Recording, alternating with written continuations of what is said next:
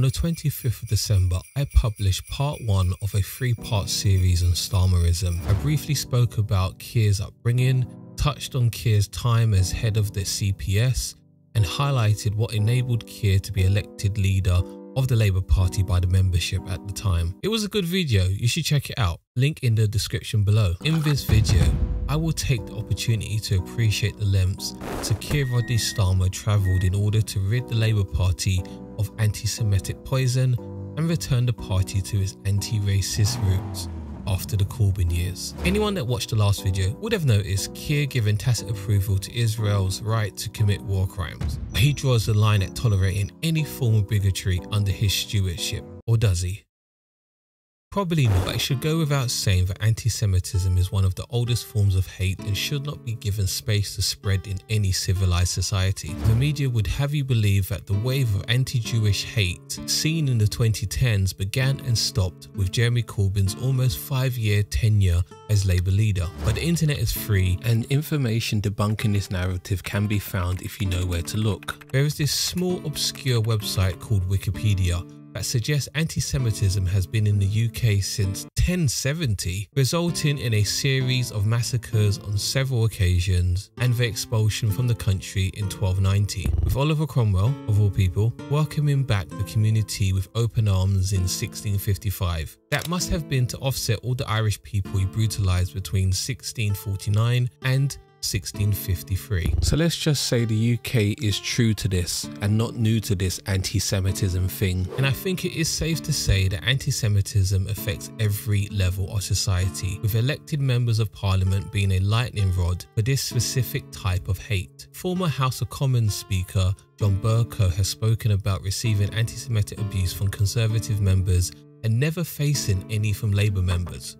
I myself have never experienced anti-Semitism from a member of the Labour Party, point 1. And point 2, though there is a big issue and it has to be addressed, I do not myself believe Jeremy Corbyn is anti-Semitic. But he could be biased because he is a liberal. When it comes to facing anti-Semitic abuse as an elected Jewish politician, very few have had more documented experience than Luciana Berger, the former Labour MP turned Change UK member turned Liberal Democrat hopeful turned Labour Party member again, has sent not 1 but 2 fascists to prison for racist abuse. 21-year-old Garen Helm also had Nazi paraphernalia in his home, and Joshua got sent to prison for trying to defend the honour of his Nazi mate. This all happened after a man was fined for hurling anti-Semitic abuse at Luciana. Music promoter Phil was quoted as saying he hated Jewish people to Luciana's face. It was also found that Luciana received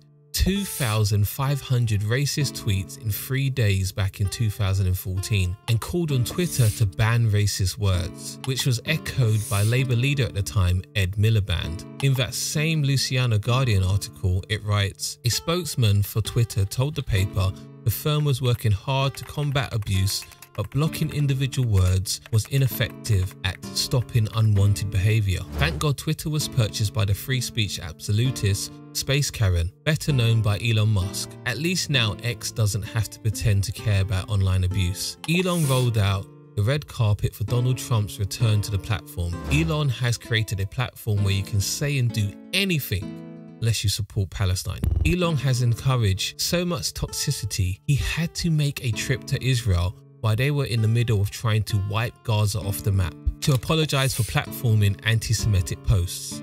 A 2017 anti-Semitism barometer commissioned by the Campaign Against Anti-Semitism found that 30% of supporters of the Liberal Democrats endorsed at least one anti-Semitic attitude, as defined by the CAA, compared with 32% of Labour supporters, 39% of UK Independent Party supporters, and 40% of Conservative Party supporters. In that same survey, British Jewish people were asked, do you feel that any political parties are too tolerant of anti-Semitism among their MPs, members and supporters? Looking at the year 2017 in the blue, 83% believed it was the Labour Party, with 19% for the Conservative Party. The Tories were less than the Lib Dems and Green Party. The Green Party was even 1% below UKIP. You couldn't make it up, especially since the survey already said that 32% of Labour members endorsed at least one anti-Semitic statement compared to the Tories and Lib Dems on 40% and 30% respectively. The report explained that discontent showed by British Jewish people was due to the way Labour very publicly failed to robustly deal with the anti-Semites in its ranks, and the Labour Party has fallen out of step with its core supporters, who are generally less likely to hold anti-Semitic beliefs. Yeah. Channel 4 Fact Check said to beware cherry-picking stats from single studies into topics like this, whoever you are, and advised that most British Jewish people supported the Conservative Party, which could explain the massive difference in discontentment between the Labour Party and Tory Party. Following the CAA Commission, the House of Commons Home Affairs Committee published a report titled Antisemitism in the UK. And let's just say I have some comments. In the Key Facts section, they chose to reference the same CAA survey figures. It's so good to see our elected members of parliament cherry pick stats, something Channel 4 told people not to do. Just above that fact, they chose to include a survey of Labour Party members who joined after the 2015 general election found that 55% agreed with the notion that anti-Semitism is not a serious problem at all and is being hyped up to undermine Labour and Jeremy Corbyn or to stifle legitimate criticism of Israel. I personally struggle with this entry because it doesn't mean this 55% don't believe anti-Semitism is a problem in society generally, or they even believe in at least one anti-Semitic trope or attitude. So it's strange to put it in a list of facts that also feature police informed the Labour MP Luciana Berger that she received over 2,500 abusive tweets in just 3 days. Despite the report explaining way down on page 46, other political parties have not been immune to accusations of anti-Semitism, albeit apparently with a smaller number of reported incidents and with a lower profile. What an amazing sequence of words. A smaller number of reported incidents. Remember kids, just because something wasn't reported doesn't mean it didn't happen. And just because something was reported doesn't mean it did happen. Moving on, this report admits to a heavy focus on the Labour Party when it writes, "No party is immune to bad apples, and it would be naive to assume that tackling anti-Semitism in the Labour Party would eliminate it from political discourse altogether. Anti-Semitism is a problem of such gravity that no party can afford to be complacent. It is an issue that should transcend party loyalties and inner party conflict." Labour leader at the time, Jeremy Corbyn, temporarily suspended Labour MP Naz Shah and former Labour politician Ken Livingstone all faced a heavy amount of scrutiny. It's crazy to see all other political parties being treated as footnotes in the report. The Tory party, where 40% of their members believed at least one anti-Semitic statement, was only mentioned in passing. It does mention that a Tory candidate for Derby Council referred to Ed Miliband as the Jew. It's claimed that a member of the Conservative Society at University College London said, "Jews own everything. We all know it's true. I wish I was Jewish, but my nose isn't long enough." And a Lib Dem politician that defected from the Tories tweeted that Lib Dem leader Tim Farron was funded by London Jews. In total, they spent 8 pages on the Labour Party and 3 pages on everyone else. The report even writes, "It is very disappointing that the Conservative Party procrastinated for so long and that both the leader and chairman of the party declined to give evidence on this vital issue." But yeah, it was the Labour Party that didn't take anti-Semitism seriously at the time. This would have been the moment in the video I would have heavily quoted the Wikipedia page Anti-Semitism in the UK Conservative Party. But it was created in 2019, which means the public wouldn't have had easy access to a centralisation of Tory anti-Semitic behaviour since the formation of the party, at the time of this report being published in 2016. Anti-Semitism in the UK Labour Party was created in 2017. Make of that what you will. But I will say that even today, Wikipedia acknowledges the Tory party has had a longer and more profound negative impact on the Jewish community than the Labour Party, with incidents stretching back to 1834 for the Tories and 1899 for the Labour Party. Anyway, I would recommend you read the 68-page report yourself to make up your own mind. To show how much time I have in life, I spotted a mistake on page 20. In their haste to show that we are the least anti-Semitic country in Europe, despite a 4% rise during the time period discussed, someone forgot to ensure the text matched the graphics. The text says the difference was particularly stark in France, where the figures dropped from 27% to 16%. Now, France did have the biggest shift in opinion, but those figures quoted in the text represent Germany, not France. One thing to highlight about anti-Semitism and the Labour Party: people accuse Jeremy Corbyn of being a catalyst for Jewish members leaving the party. However, Jewish people were already leaving while Ed Miliband was leader. Within the Jewish Chronicles article, we're clicking a search of the Ed photo brings up pianos for some reason. Jews defection not because of Ed, says Labour. It is asserted that Jewish donors were leaving because of Ed's response to the Gaza conflict. Not the 2023 conflict, but the 6-week conflict in 2014. Just look at those numbers for a moment. So, Ed simply denounced Israel's offensive towards the Palestinian people at the time, and people were irked. Man, whatever happened to that Ed? Anyway, Labour's reason for the decline in support was to suggest the Jewish community had been moving away from the Labour Party for more than a decade, with one unnamed source saying that the supporters that remained with Ed Miliband were pissed off because he backed a vote urging the UK government to recognise Palestinian statehood. And as you can see from this quote, Maureen Lipman was very pissed off.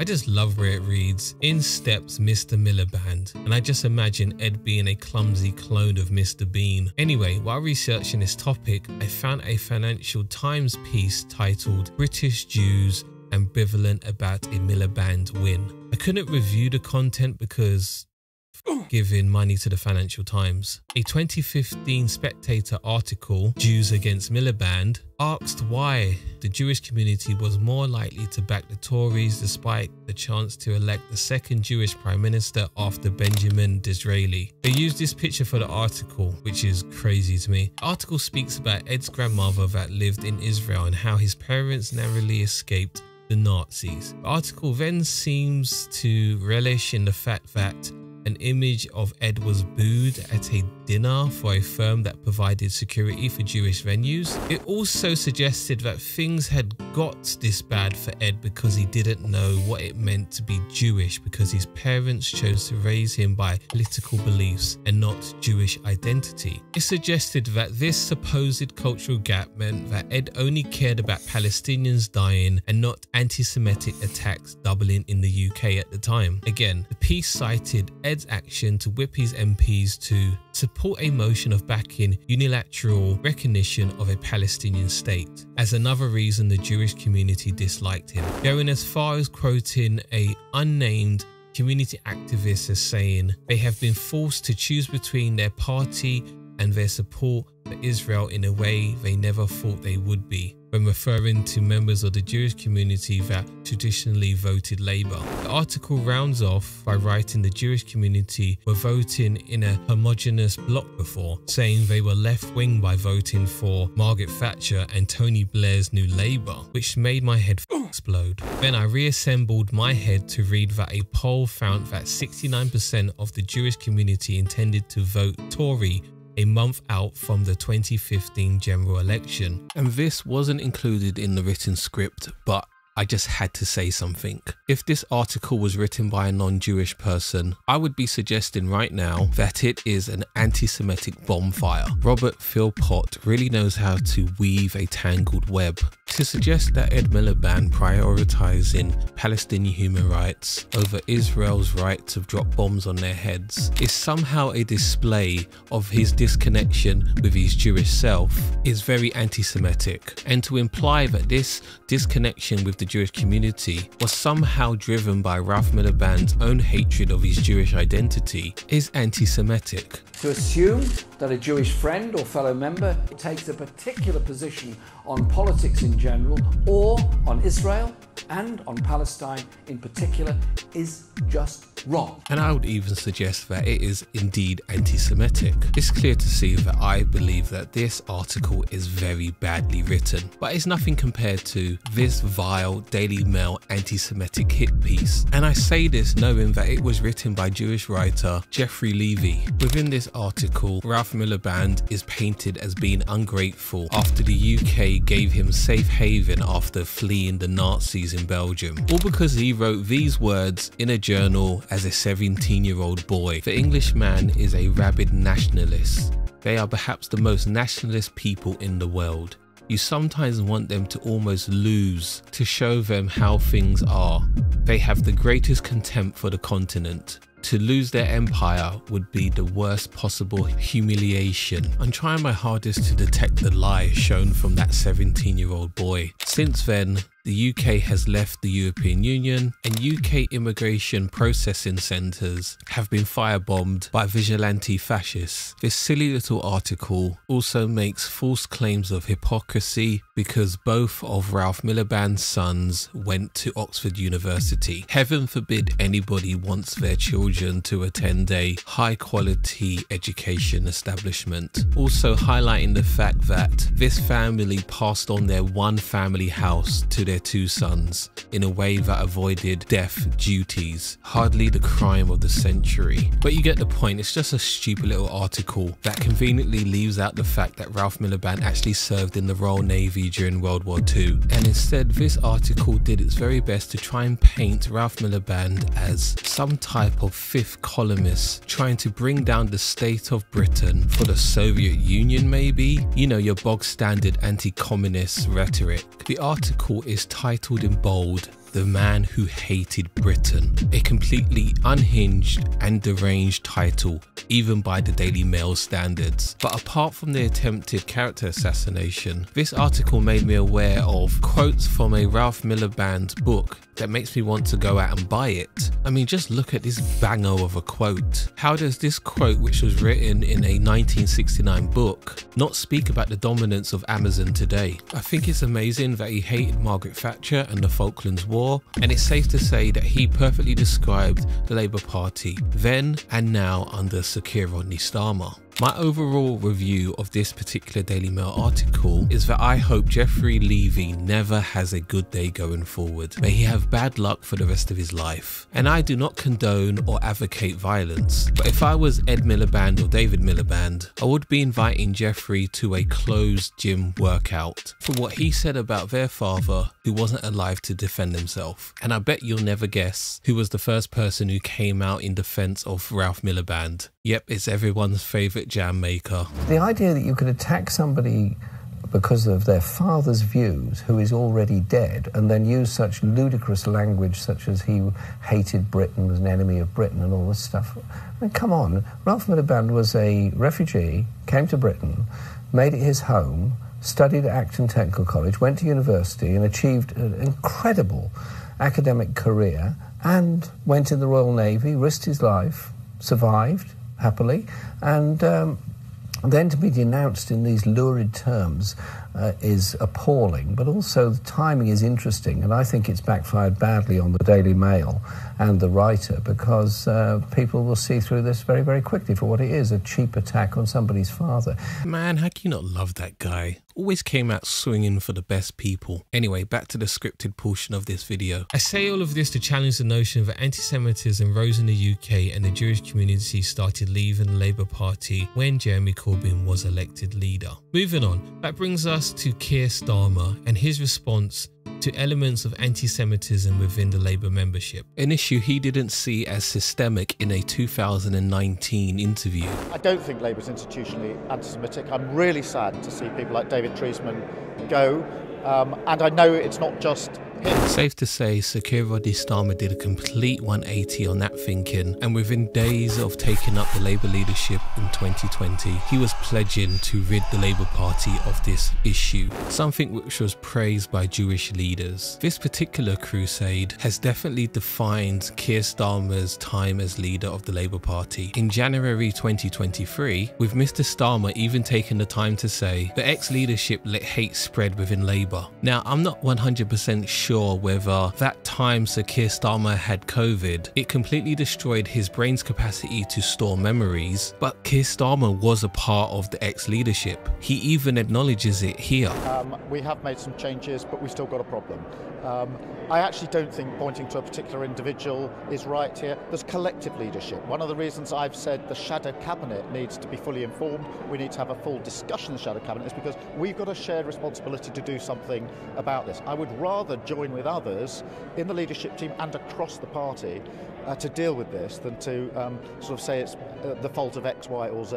It would seem that Sir Keir Starmer is definitely blaming X, Y and Z today. Anyway, it would seem that the powers that be outside of the Labour Party are happy by the progress made by Sir Keir Rodney Starmer in his attempt to tackle anti-Semitism within the party membership. Within the Financial Times article titled UK Equalities Watchdog Satisfied with Labour Action on Anti-Semitism, we are given the following quote. On the 31st of January 2023, we concluded our monitoring as we were satisfied that the party had implemented the necessary actions to improve its complaints, recruitment, training and other procedures to the legal standards required. The quote continues with, "This will help to protect current and future Labour Party members from discrimination and harassment." Implementing a full process is really good, something that Jeremy Corbyn has already acknowledged. I supported the rule changes in the party. I'd already implemented changes.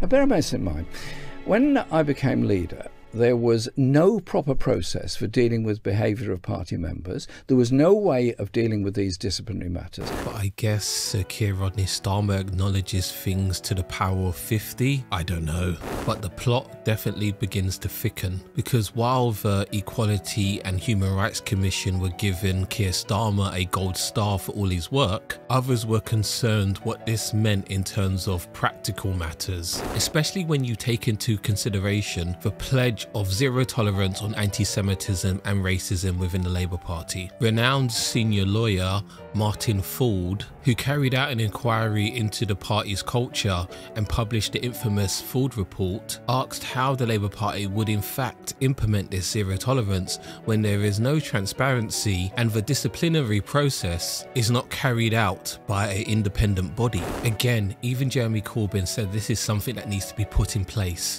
And what I said was, this is a nonsensical way of running a political party. There has to be a separation of the processes between the political leadership of the leader's office and a proper process of dealing with things.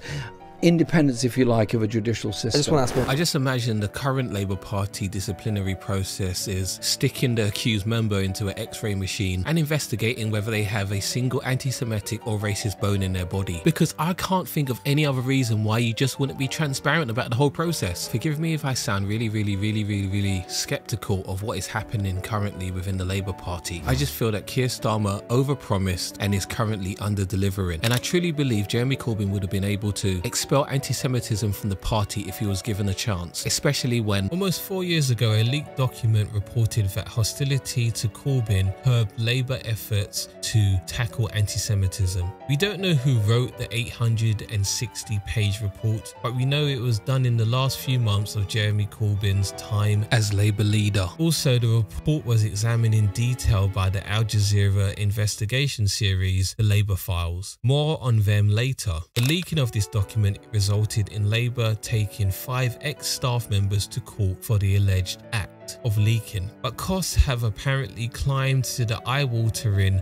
£1.5 million, which has forced Labour to want to delay until after the next general election. And it's just really funny to me that Labour would rather focus on the actions of alleged leakers than genuinely investigate whether sabotage was the true cause of Labour not being able to get a grip of the anti-Semitism problem. And in a cruel twist of fate, Labour's lack of transparency and independence over its disciplinary process has resulted in some very strange outcomes indeed. But I guess I should ignore the left-wing Jewish activists that have been expelled from the Labour Party for anti-Semitism. But maybe I'm wrong. Maybe these expulsions were due to genuine cases of anti-Semitic behaviour. But I will never know because we're not given any insight into how a decision has actually been made. And this is also covered in the Labour files in great detail. And since this is the second time I'm mentioning the Labour files, I better give a quick overview for those that don't know about them. The original Labour Files series was a 4-part series from Al Jazeera Investigations, published on the Al Jazeera English channel in September and October 2022. The series featured videos lasting from 21 minutes up to 1 hour and 24 minutes. In release order, they were titled The Purge, The Crisis, The Hierarchy, and The Spying Games. And let me just share with you some of the excerpts from the descriptions featured under each video. The Purge will show how officials set about silencing, excluding, and expelling its own members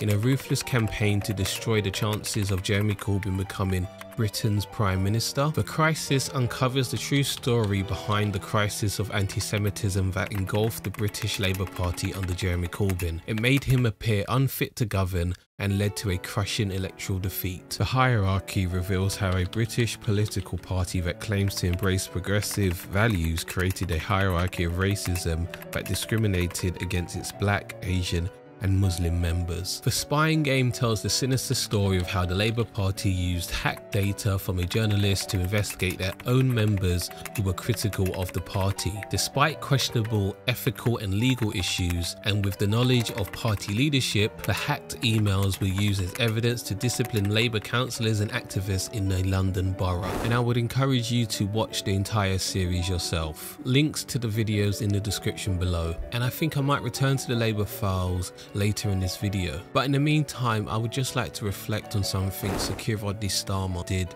in the election campaign. He took the anxieties and fears of Labour members with opposing views. It should go without saying that Labour is a very big tent. I mean, any party that can include both money-hungry capitalists / bloodthirsty warmonger Tony Blair and a key person within the Stop the War coalition who used to wear jumpers knitted by his own mother to Parliament, volunteer to feed the homeless on Christmas Day, and continues to make his own jam, Jeremy Corbyn, means your party probably has a tent the size of Tenerife. And Keir Starmer, being a cunning fox, knew all of this. And considering the fact he saw everything that happened with the anti-Semitism row, Keir knew he could not win the Labour membership if he even attempted to pander to one faction. Actually, now that I have said that out loud, that statement is a complete inaccuracy, because Keir Starmer definitely pandered to both sides, admittedly pandering a lot more to the supporters of Jeremy Corbyn, because they had a much larger presence within the Labour Party membership and he could never get elected leader without their backing. So as it was already mentioned in part 1 of this series, Keir Starmer presented himself as the respectable version of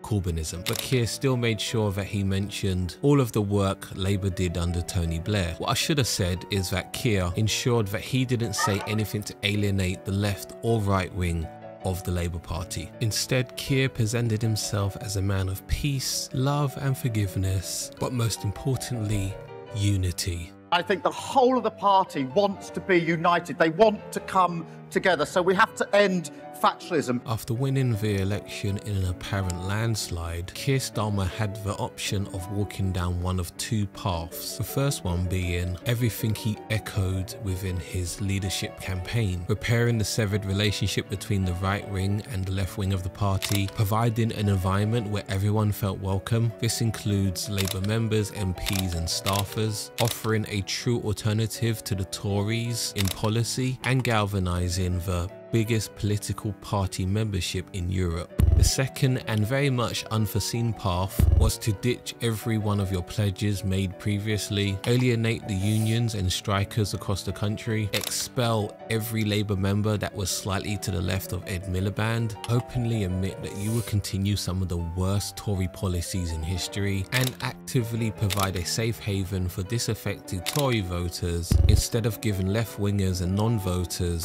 something hopeful to think about that would encourage them to make a trip to the ballot box. And trust me, we are definitely going to do a deep dive into the policies this week Labour is offering to the voting public, but that will come in part 3. Now, if you were presented with those two paths as the newly elected leader of the Socialist Labour Party, you would clearly go down the first path, wouldn't you? I mean, it's definitely a no-brainer, but this donkey decided to walk down the second path like he was being ridden by a person with a broken compass. But if we truly studied his past, especially while he was Director of Public Prosecutions, this heel turn wouldn't have come as a surprise to any of us. So now we are at a point in history where Keir Starmer, who for the record sat within Jeremy Corbyn's shadow cabinet, is giving speeches where he is trying to tie together and intersect Jeremy Corbyn, anti-Semitism and left-wing Labour members he no longer needs now he is in power, and thus say with his chest they are no longer welcome within the Labour Party and should just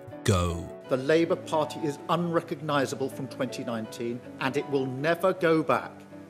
It will never again be a party captured by narrow interest. It will never again lose sight of its purpose or its morals. And it will never again be brought to its knees by racism or bigotry. Jesus Christ. I mean, it's not even that hard.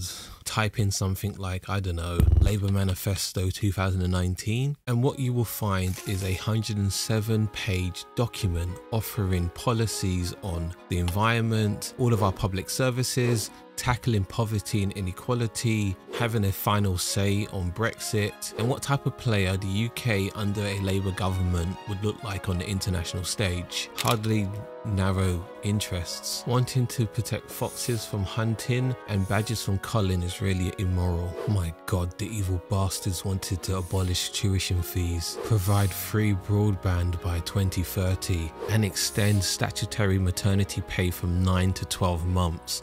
Yuck. And don't worry, Keir, I'm gonna get to your racism and bigotry in a moment. But I still can't get over the fact that he is so proud that the Labour Party today is very different to the Labour Party in 2019. And this is in every shape and form, from top to bottom. So in your mind, you believe that you tackled the systemic issue of anti-Semitism with the Labour Party, looked around and said, yeah, those policies gotta go as well. Oh, the largest membership for any political party in Europe? Who really needs that? Tony Blair was put out in the cold while Jeremy Corbyn was leader? I will make him my new mentor. Everything about the current Labour setup is nasty, but that hasn't stopped Keir Starmer appearing on national news with his gender-swapped doppelganger, giggling about how fantastic things are today within the Labour Party. But there's beyond the relationship, which is strong, we work together, we think together. We have together changed the Labour Party. Yeah. And the Labour Party now is a completely changed party to the party that lost so badly in 2019. I'm going to go out on a limb and say it right now. If Keir Starmer becomes Prime Minister, he is going to change the rules within the Labour Party so that no other left-wing candidate will ever become a Labour leader again. Circling back to the racism and bigotry for a moment, Sir Keir Starmer did something absolutely hilarious. He commissioned an inquiry after leaked private WhatsApp messages revealed factionalism within the Labour Party stopped it tackling anti-Semitism properly. That report completely destroyed what Keir Starmer knew, believed and was saying about the Labour Party, so he completely ignored it. And then we had this moment in time where the author of that report was appearing on different news outlets saying, Keir's just not returning my calls anymore. Following on from this report, black Labour MPs used anonymity to share their frustrations with Channel 4 News. Despite our party's claim to be anti-racist, we, our members and supporters, are losing faith in the ability and commitment of this leadership to tackle the issues raised in the Forde report and we demand urgent action. Now, unless I fell into a coma, this statement wasn't addressed either. And taking David Lammy everywhere with you like he's your favourite pair of cufflinks doesn't count as tackling the problem of anti-black racism within the Labour Party. For a party of equality and progressive politics that made specific promises to the black community, their members now waiting to see how and when those promises will start to bear fruit. Now, you can call me ungrateful if you want, but it doesn't help me sleep at night when I see a picture of Keir Starmer taking a knee, while glaring down into the camera with a face that screams, "If this gesture isn't good enough for you, I will just eat your face instead." Also, I clearly remember when Keir Starmer referred to the whole Black Lives Matter movement as a moment in time, so forgive me if I don't expect the man that can't get to grips with systematic anti-black racism within his own political party will be able to tackle the systemic issue of black people being 7 times more likely to die after police restraint in Britain. He is given the same energy as American politicians that only offer hopes and prayers for victims of mass shootings instead of, passing laws offering tighter gun regulation. Now, the reason that this is important is because Labour is recognised nationally as a anti-racist party. And something else that has just occurred to me just now is that we actually live in a world where the Tories can happily not be an anti-racist party and everybody's okay with that. But the label of Labour being an anti-racist party is often used as a stick to beat them when they are observed as not being anti-racist. This is why the establishment takedown of Jeremy Corbyn was so effective. And with today's Labour Party exhibiting behaviour of a hierarchy of racism, as highlighted in the Labour Files documentary, this hierarchy of racism within wider British society isn't anything new. One thing that I've noticed, because this has been really close to me in the last few weeks, where we've had a Tory councillor come out with incredibly Islamophobic comments and saying that 11-year-old girls should be frightened of Muslims. There's a mosque in his ward. And the lack of support that I've got on that, the lack of headlines, the lack of media, even support from some of the Labour right, has demonstrated to me how racism is really being used as a political tool. Now, when you create a hierarchy of racism, you undermine all of us, and we should be working together to make sure that all types of racism are fought across all parties. And it's been incredibly upsetting to see the hypocrisy and double standards of anti-Semitism and Islamophobia. We should absolutely be heightening issues of anti-Semitism, and we should be doing the same for Islamophobia. A pretty serious indictment of the wider society in Britain and the Labour right, all within one video. And of course you can think that this is anecdotal, especially when referencing wider society, but how does the author of the Forde report describe how the anti-racist Labour Party views different types of discrimination? I mean, I chose my words quite carefully. What I said was that there seemed to be a perception of a hierarchy of racism and a perception that the sort of Me Too complaints and complaints of anti-Semitism were prioritised, and that complaints in other areas, other types of racism, either took overly long or were difficult to make. And if we are to follow the principles of the CAA Commission report, perception is everything. And it is the Labour leadership's job right now to alter perception. But I'm not exactly sure Keir Starmer has anything in mind to try and change perception. And this sentiment is echoed by Martin Forde QC himself. There's been slow progress. I mean, in fairness to the party, there were some changes made at the party conference before the report landed. Like all reports, it's about implementation.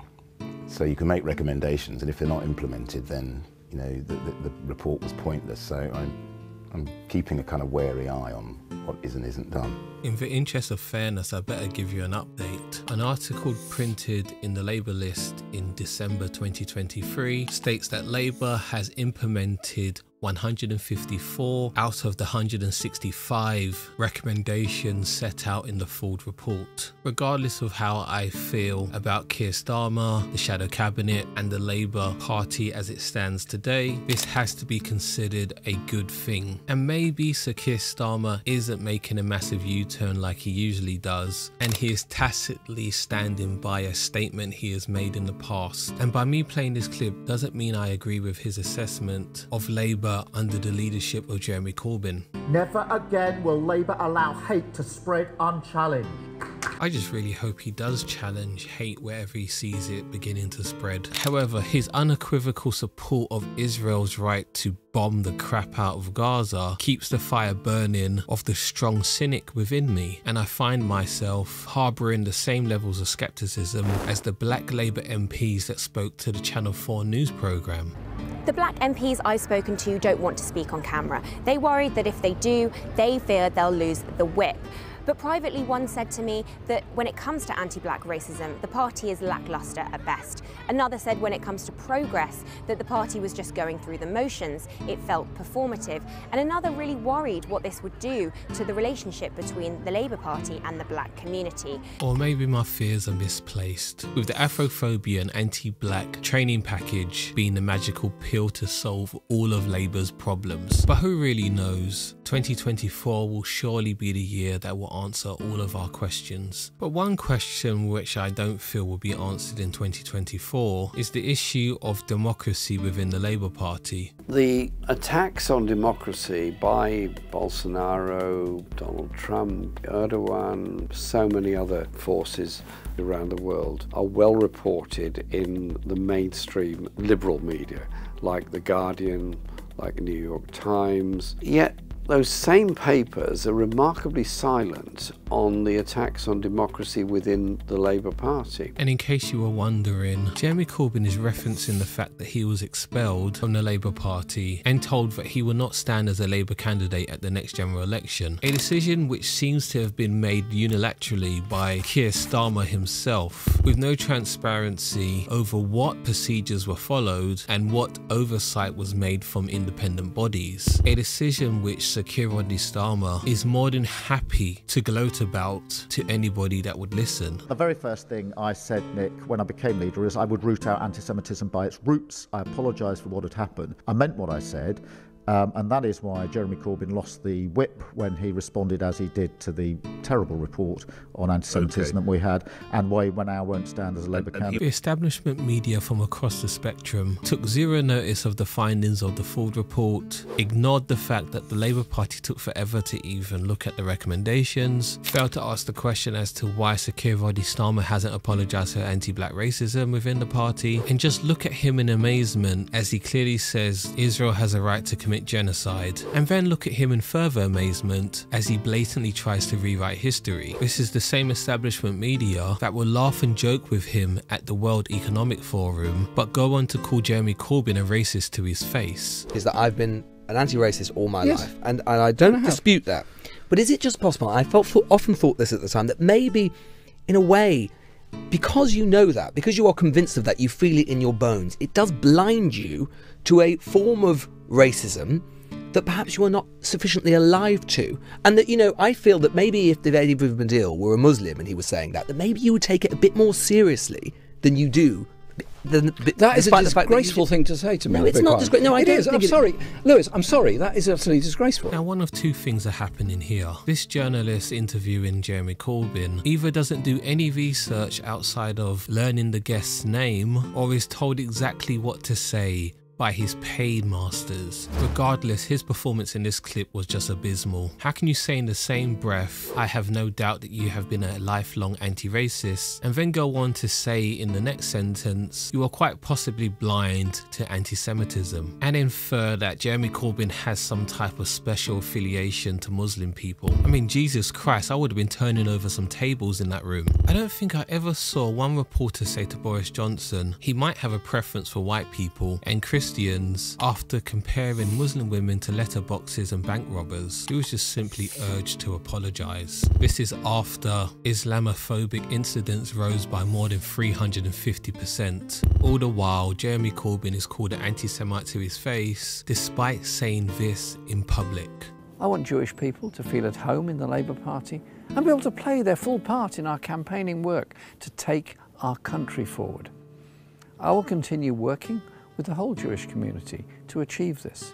It's my responsibility to root out anti-Semitism in the Labour Party. But I guess Jeremy Corbyn was given a lot less leeway than Boris Johnson, because Jeremy Corbyn openly said he was going to actively dismantle the current establishment, whereas Boris Johnson was doing everything within his power to uphold it and entrench it further. If you're one of those people that believe Boris Johnson being on the Brexit side of the EU referendum meant that he was anti-establishment, come here, I've got a secret to tell you. That whole saga was just establishment infighting, and the rest of the country just became collateral damage. And in case you were wondering, Sir Keir Rodney Starmer is no threat to the establishment. At the CPS alone, he protected the police officer that killed an innocent Brazilian national and wanted to aid and abet in the certain death sentence of one particular investigative journalist.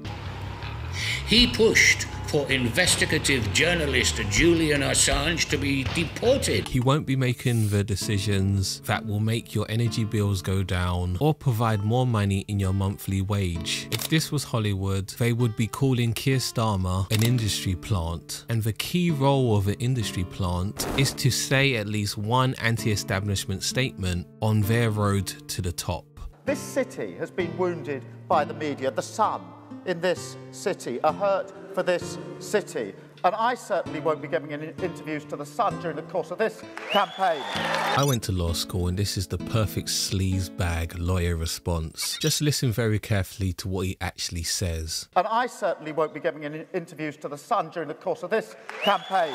The most important words being during the course of this campaign, which conveniently leaves Sir Keir Starmer open to be given interviews to The Sun in any future campaigns. As a declassified article has already shown us, Keir, being the little floozy we all thought he was wined and dined not by one but two former Sun editors, and there is only evidence of him ever socialising with Sun editors as opposed to any other newspaper. The statement made on the election trail was just so smart because it relinquishes him of any responsibility if he was to ever get entangled with the Sun in the future. I absolutely guarantee that Sir Keir Rodney Starmer believed he was showing integrity here. I mean, come on, I was being very specific with my words. I bet he went home that night, looked in the mirror and said, "You are a good man." It goes without saying, Keir Starmer did end up writing for the Sun after he was elected Labour leader, and it just takes your breath away in how he tries to dress up his lack of morals as something that will be good for the country in the long run. The definition of the ends justify the means. Sticking with Liverpool,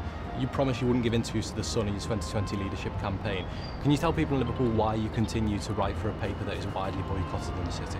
It is very important that we have a change of government so we can take our country forward.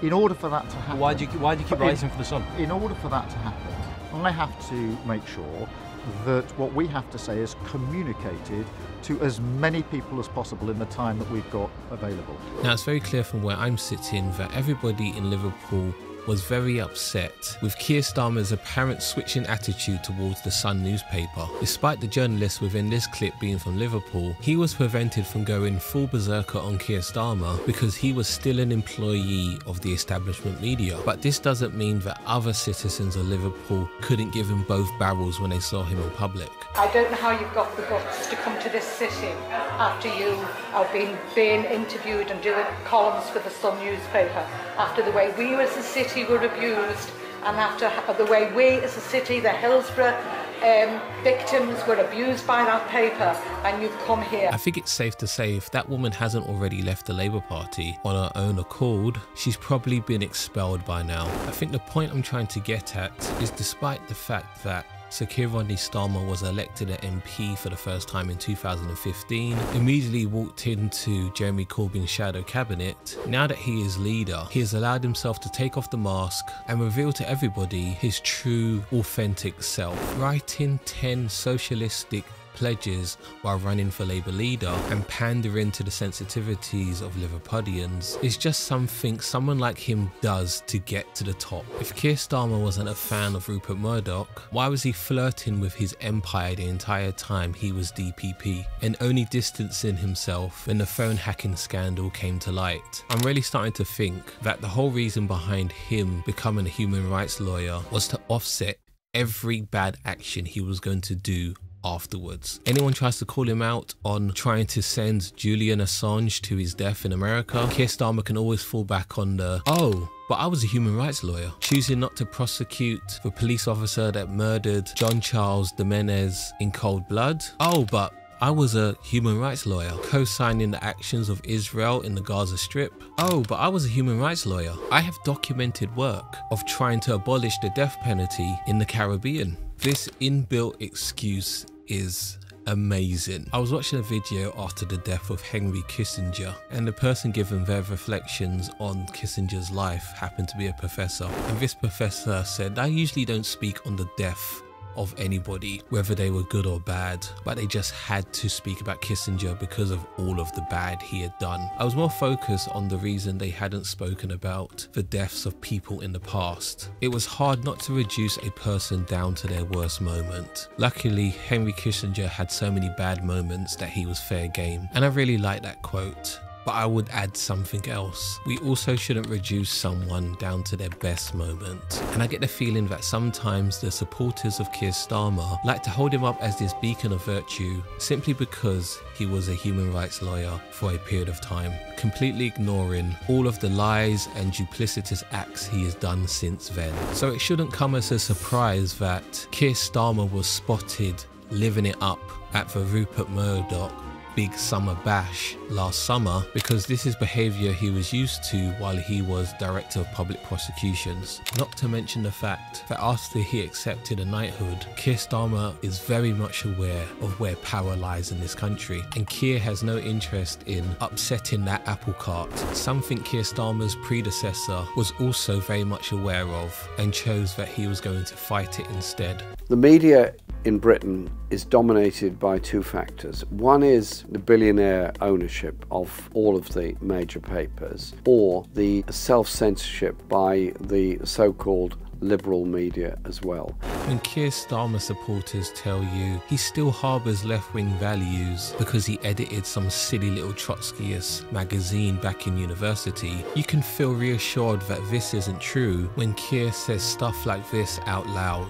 I think that we can have clean power generation by 2030. We are already talking to CEOs and others about how we run towards that target. If we'd started on this road 10 years ago, we wouldn't be reliant on oil and gas in the way we are. And renewables are 9 times cheaper, and it means that we are not then in this unequal relationship with other countries, particularly who have human rights issues that are of concern and which we call out. The note I've put by this video is Keir Starmer enjoys talking to CEOs about meaningless schemes. Everything I dislike about Keir Starmer is wrapped up into this one video. Instead of telling us the who, what, when, why and where, he starts off about thinking about something, then talking to CEOs, something about oil and gas, complaining that other countries are doing better than us, but they have human rights issues, which we definitely call out. And they had the audacity to put this out on the Labour YouTube channel. Can someone please explain to me why the hell this man is having in-depth and long conversations with CEOs? If CEOs cared one iota about the environment, why is their main mode of transport private jets? If CEOs cared about human rights, why aren't they doing more so that minerals from the Congo aren't extracted in the way they are? The sole objective of a CEO is to make as much profit as possible, and they should not be anywhere near a person who hopes to be the Prime Minister of a country. Also, this video illustrates that Keir Starmer is more concerned about what CEOs think than telling us that the ordinary person will have lower energy bills, or that the planet will be safe to inhabit by future generations. Now compare this propagandized image of CEOs as being really good people, and it's essential that they have a place at the table when we are trying to draft any policies, compared to how Jeremy Corbyn saw the ruling class. Very senior figures in the worlds of finance, of security, of foreign policy, of economic management, that doesn't want a redistribution of power and wealth in our society. It is actually quite comfortable with the fact we've got more food banks than branches of McDonald's, that we now have the most unequal country anywhere in Europe and getting worse. Damn. the best Prime Minister the working class never had in this country. And he's definitely right. There is a ruling class in this country that are absolutely comfortable with the level of homelessness, the number of children that have to go to bed hungry, and the number of young people that can't even take the first step onto the property ladder. And it would seem that Keir Starmer is also happy with that reality to continue. And the first step to making that happen was for Keir Starmer to change the Labour Party and mould it within his own image. And this image is one that is happy for the Labour Party to be a very small tent, expulsion of left-wing members, and a place for ex-Tory MPs and politicians that actually campaign to be Liberal Democrat elected officials. This party has now binned all of the socialist policies promised under Jeremy Corbyn. This party no longer has the largest membership in Europe, doesn't believe in supporting the rights of the working class to hold strike action,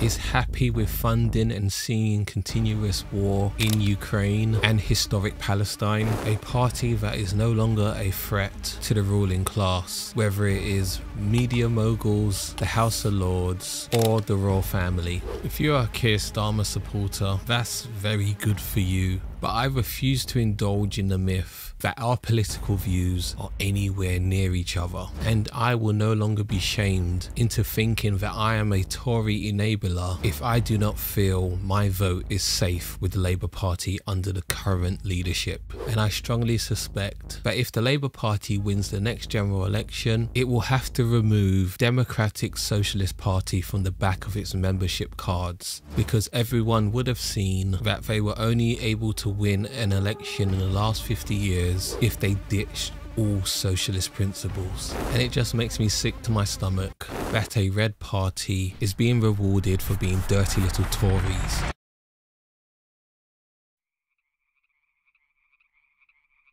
So that's the end of the video. If you've made it to this point, I cannot put into words how grateful I am. Please feel free to provide me with any feedback in the comments below. If you enjoyed the video, give it a like. If you are new to the channel, please don't forget to subscribe. I got more videos on the way. And if you're feeling extra generous, please feel free to check out my Patreon account. I will be back soon for the final part in my Starmerism series. Until that time, ciao!